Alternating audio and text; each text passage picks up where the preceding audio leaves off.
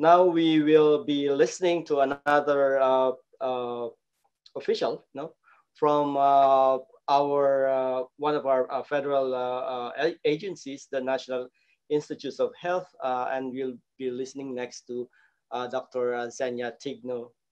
Uh, Dr. Tigno is or recently joined the Office of Research on Women's Health as the office's first associate director for careers. Dr. Tigno received her doctorate in physiology, magna cum laude, from the University of Würzburg, and master's degrees in physiology and epidemiology from the UP College of Medicine. She taught medical physiology for nearly 30 years before joining NIH in 2009. Prior to joining ORWH, Dr. Tigno managed a multidisciplinary research portfolio at the National Institute of Nursing Research, or NINR, which included grants on women's health and the study of women's health across the nation, or SWAN. Dr. Tigno was also a program director at the National Heart, Lung, and Blood Institute, where she oversaw grants related to training and special projects in the airway biology and disease branch of the Division of Lung Diseases, as well as in the National Center on Sleep Disorders Research. She organized workshops related to data science, barriers and challenges of underrepresented investigators, and career transitions of early stage researchers. Just like Dr. Tupas, I would like to say that the opinions expressed are my own, and of course with a lot of input from my current office, and do not reflect those of the National Institutes of Health. And while Dr. Tupas emphasizes STEM fields, I will emphasize the other M on STEM. So it's now science, technology, engineering, mathematics, and medicine. So I will be concentrating on the biomedical workforce instead of the other STEM areas. So my topic for today is gender and ethnic equity in the biomedical workforce. So the question is, why are we studying this, the gender and ethnic diversity? Why is it important? And how is the representation of women currently, as well as ethnic groups and women of intersecting identities in the biomedical workforce? And how has the COVID pandemic impacted the academics, the women academics? So what we see here is the academic STEM progression by gender and race, and this is all data from 2015. As you can see, women outnumber men even with the percentage of bachelor's degrees earned, also in the master's program and the doctorate degree. So this is what we usually refer to as priming the pump. And yet when you go down to the academic staircase or the academic ladder, you see that their representation starts to dwindle, even though there appears to be gender parity even as far as the doctoral programs are concerned. So what is the issue here? And if you look at the number of graduate students, actually this is more recent. This is from the State of Women in Academic Medicine, which was reported in 2019, females outnumber males as far as the doctoral programs are concerned, and in biology and in medicine. But when you look at the postdocs, there are more postdocs who are males than females, which leads us to say, why is that so? That the proportion of postdocs do not correspond to the proportion of graduate students. And again, if you were to look at the biological and medical workforce, you see that as far as the postdocs are concerned, most of them, 30%, are foreign postdoctorate men. And the least number are among the foreign postdoctoral women, whereas US postdocs, men and women, are almost equal in number. Now, when we go to the medical school, again, you can see here the increase in the number of women medical graduates from the 1980s to the most recent one, and they have reached almost parity with the males, and the number of male medical graduates have been constantly decreasing. However, when you look at the percentage of active physicians, so again, as mentioned, there are almost equal number of male and female MDs, but those who are actively practicing, 64% are males and only 35% are women. And if you look at the a percentage of all active physicians by race and ethnicity, we see that the great majority is still white, 56.2%, compared to all others, and it's followed, of course, by the Asian MDs, 17%. So these are the active physicians in the country, in the US.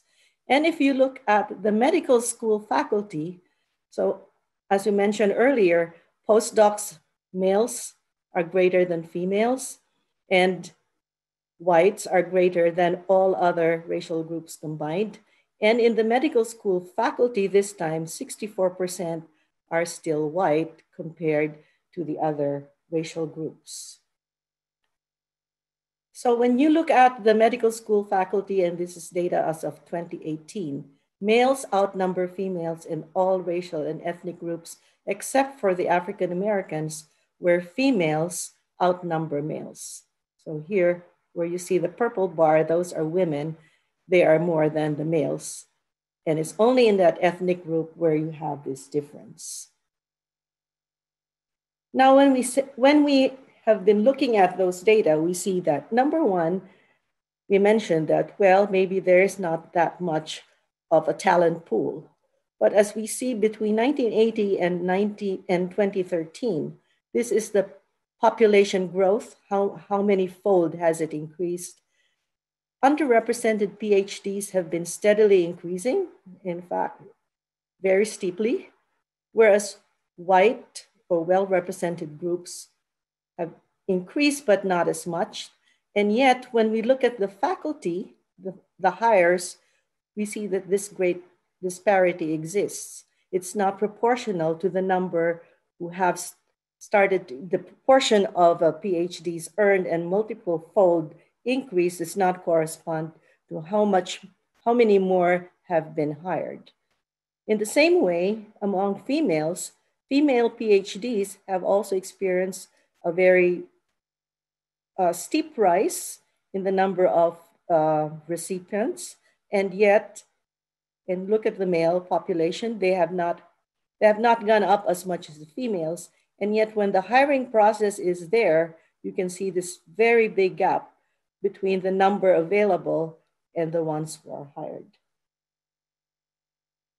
So if I may go back, that is what we call an intersectionality. So if here is race, so the well-represented is always represented very well in the hiring process.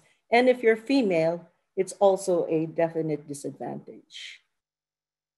So again, when we look at the percentage of faculty members, it is only among the instructor level where you have a higher percentage of females being hired in the medical school.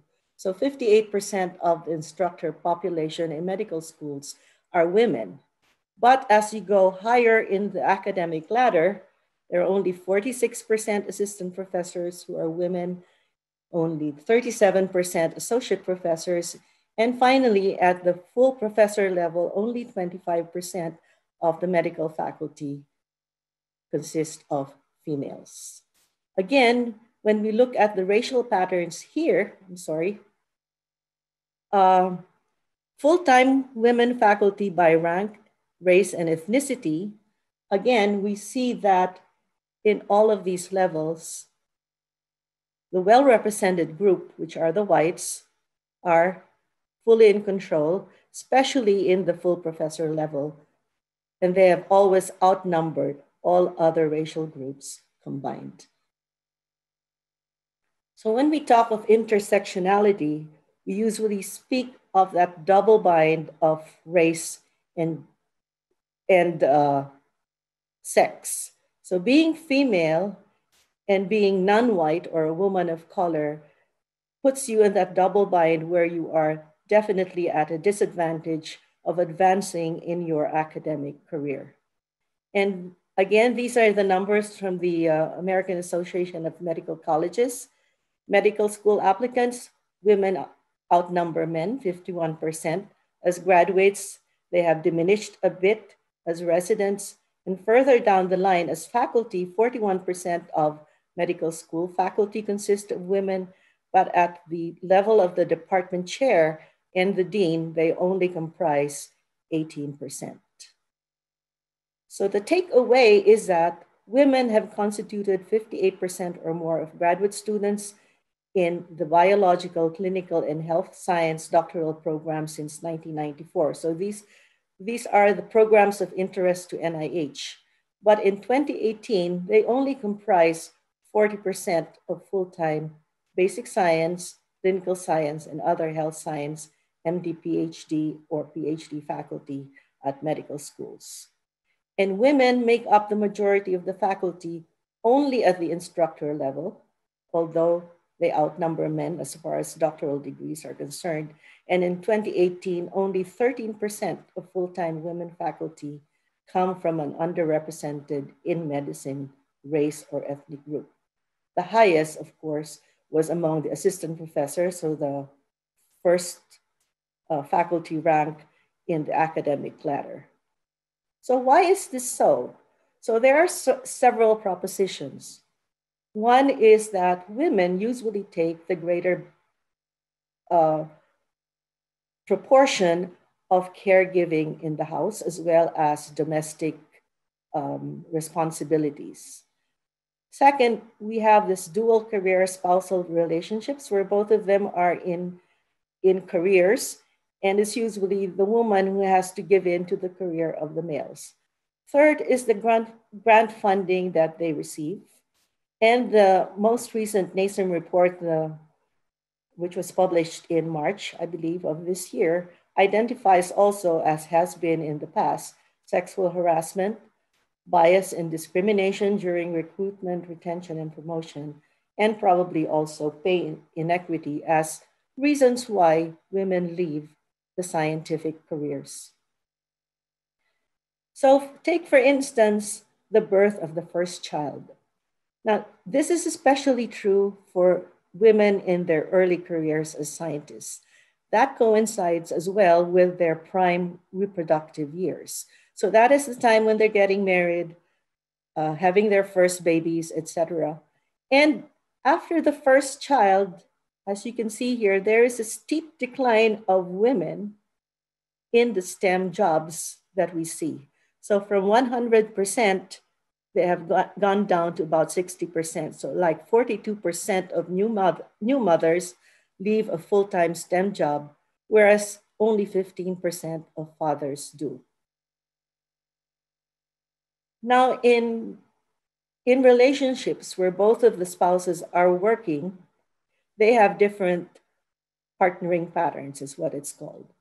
So like men, 34% of them have academic partners, 20% have stay-home partners, meaning they don't work, and these others are have employment, but non-academic, and 10% are single.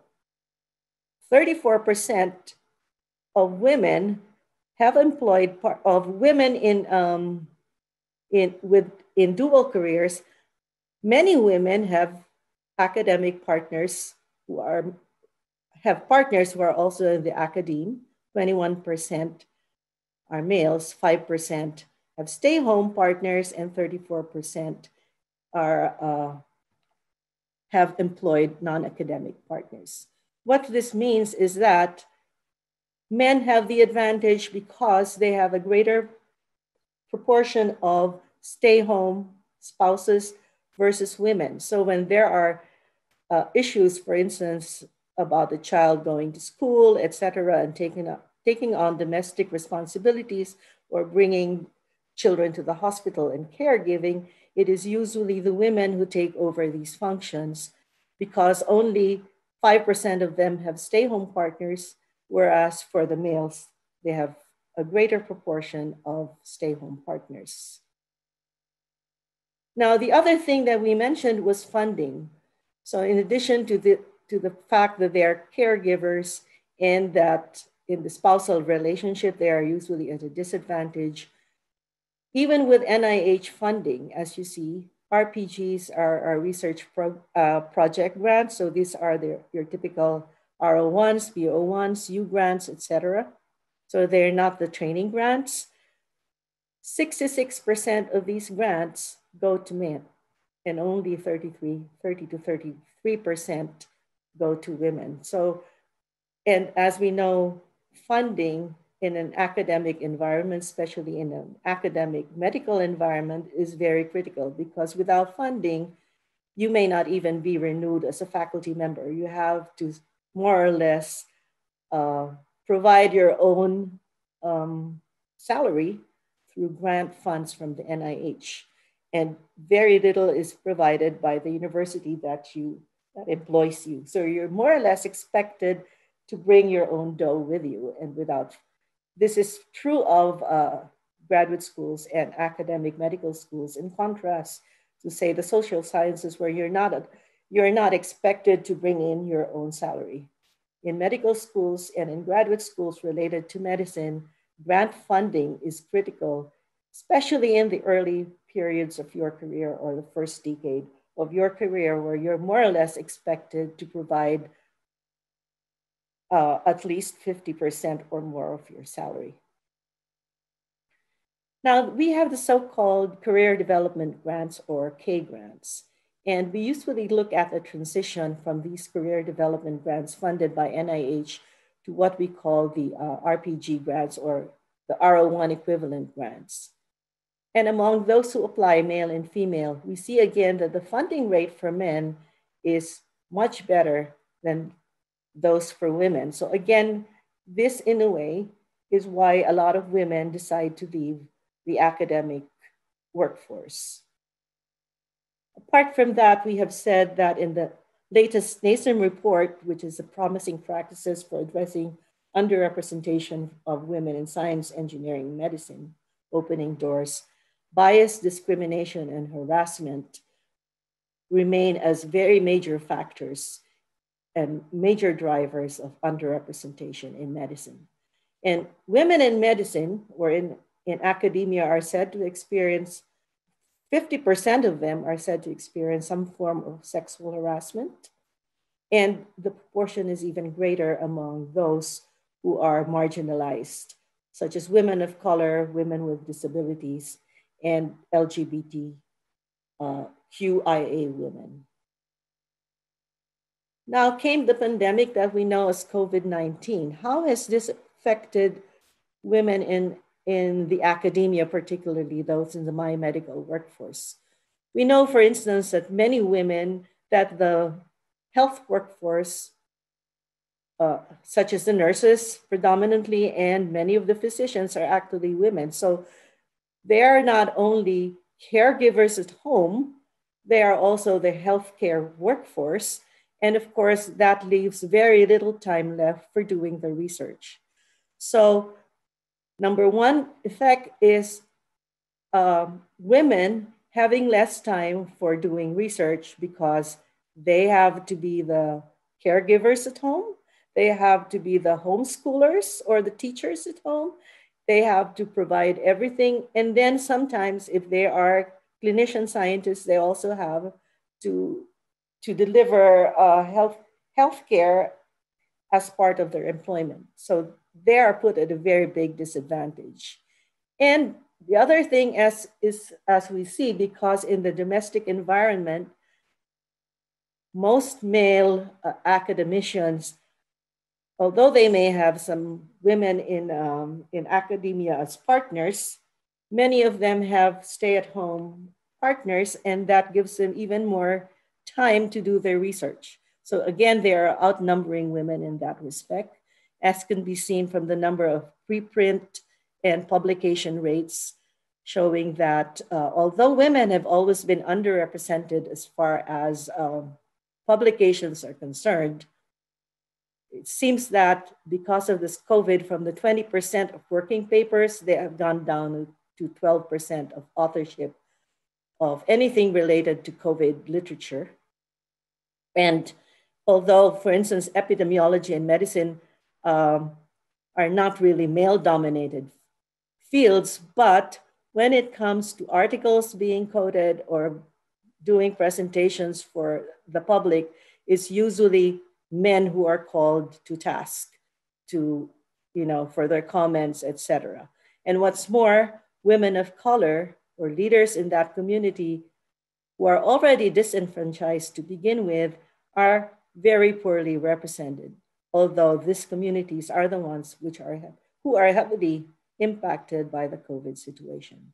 So authorship grants given to them, the fact that they have less time to do their research. Many of them, by the way, have lost also funding because in the interim that they cannot go back to the lab, they are not able to do the research and submit applications.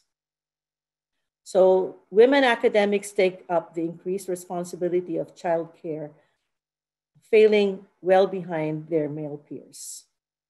So what we see is that the COVID pandemic has only served to magnify the already existing gender and racial ethnic inequities in the biomedical workforce.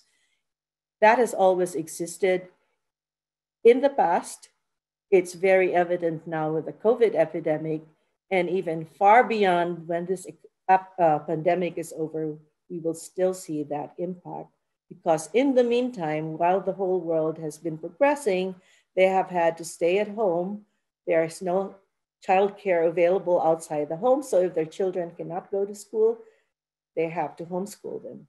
And if they're at home, then their domestic responsibilities take over much of their time.